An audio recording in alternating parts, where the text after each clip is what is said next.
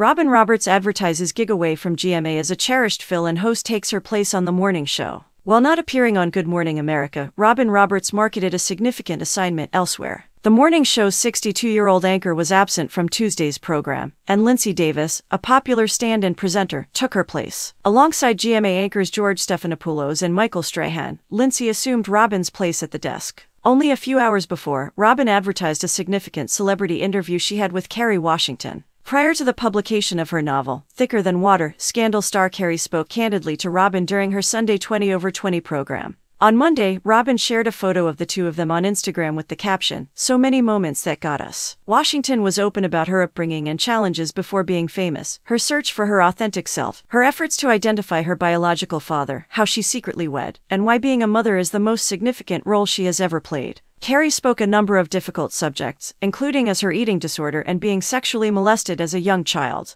Additionally, the Django Unchained actress admitted that her father was not her real father. After taking some time off to spend her wedding with her wife Amber Lane, Robin has returned to GMA. Despite going on a blind date in 2005, Robin and Amber didn't make their relationship public until 2013. The pair were married 10 years later in front of loved ones to honor their union. Robin gave her followers a sneak preview of her honeymoon in Curacao, a little island nation near Venezuela and Aruba. She uploaded a brief video of her toes in the sand next to those of her wife Amber. They were both admiring the stunning scene of aquamarine waves and lush, green palm trees. Following our lovely wedding celebration, which featured lots of dancing, Robin exclaimed, "It was wonderful to wiggle our toes in the beach while on our romantic honeymoon in stunning Curacao." On the GMA in January, Robin made her engagement to Amber public. The host said to her colleagues, "Okay, I'm saying yes to marriage," before announcing that the wedding would take place this year. "We had discussed it, but we postponed doing it. She developed a disease, but it was only a matter of saying yes to that and the subsequent chapter." Both Robin and Amber are breast cancer survivors who supported one another during their health issues.